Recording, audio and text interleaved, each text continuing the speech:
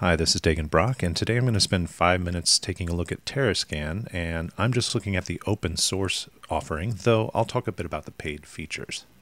Terrascan is a static code analysis tool by a company called Accurix, and it can scan your infrastructure as code such as Terraform, Kubernetes, CloudFormation, and it comes with a bunch of pre-made policies for you to use out of the box. Plus, there's a commercial offering with some pre-baked compliance templates, support, and other features that I won't really be discussing in this short video.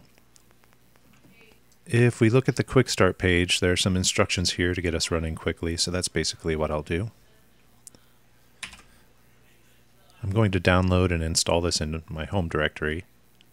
Now we see it's installed, so I'll make an alias in my session just to pretend it's installed system-wide for our tests.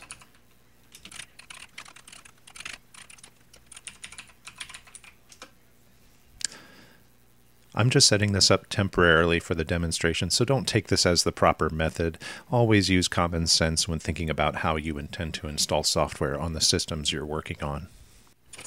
Let's take a look at a Terraform project with Terrascan.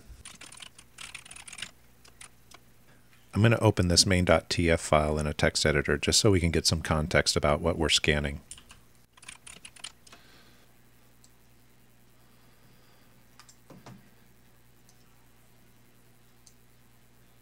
What I've got here is a simple single instance running GitLab web server and database server, and there's an S3 bucket for writing nightly backups of the database from that instance. We can see the bucket is set with private ACLs and uses KMS, relatively secure, but nothing too fancy. So let's just try Terrascan and see what happens.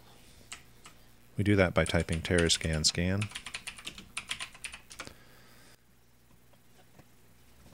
We have 3 findings, and looking at the bottom we can even see that there are 2 high severity and 1 medium, which is nice. The first one is complaining that I haven't locked the bucket down to specific users. This is my own personal account where I'd be the only user, so I'd rate this more of a medium here since I have other protections around the account, but I think I'll remediate this anyway because it is good practice. The second one is telling me that I haven't put S3 versioning on the bucket, which remember, this bucket gets nightly backups and those are all uniquely named. So I really don't want versioning in this case. I know it could still prevent people from accidentally deleting my backups, but for the sake of argument, let's say I really intended not to turn on versioning here, which is true.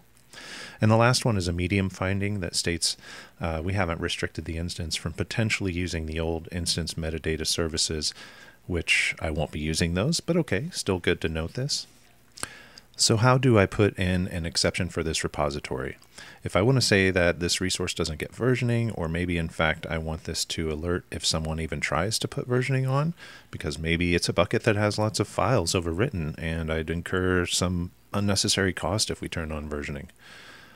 So the short answer is that you can't put in an exception from what I can tell. First, I want to mention that the first time I ran this scan just now, Terrascan pulled a bunch of template files into my home directory, into that package subdirectory. Let's take a look at these rules in the repository because it's a bit easier to click around the files in the browser. Inside the package policies OPA-REGO directory here, we see AWS, click on that. Let's find our S3 rules. And looking back at that finding, it was Rule 370. This JSON file for Rule 370 is defining the metadata about our rule, like its high severity and the category of IAM. And the actual rule matching is done here in this file S3 versioning Rego, which is in the Rego language, inspired by Datalog, another old query language. So let's look at the rule for S3 versioning. You can roughly see here that it's looking at the configuration of our bucket resource to check the state of the versioning enabled flag. To be completely blunt, this comes across as fairly verbose and over elaborate for checking a Boolean flag. I understand that rules languages can have obscure syntax, but it's not even that. We're talking about 15 lines of code just to check if something is on or off. So, tell me I'm wrong. So how do we put in an exception here for our bucket. Surely other people must want to do this.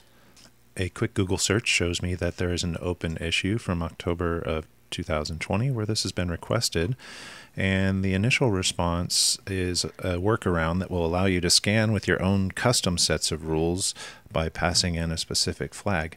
However, to do that, you need to provide a copy of the entire rules directory with all the JSON and Rego files, minus whatever policies you don't want, or perhaps adding your custom rules files if you're brave enough to write your own. And there's no built-in way to apply your custom rules on top of the defaults or have custom exceptions. And this is also confirmed by their own official documentation. Okay, that's a big red flag for me. The combination of the Rego syntax difficulty and then the clunkiness in coming up with custom rule sets is already turning me off. However, it mentions they do support custom policies for enterprise. What? That doesn't even make sense, but moving on. I could be missing something because I've just barely tried this thing, but let's take a quick look at another bullet point from the homepage just out of curiosity before I wrap this up.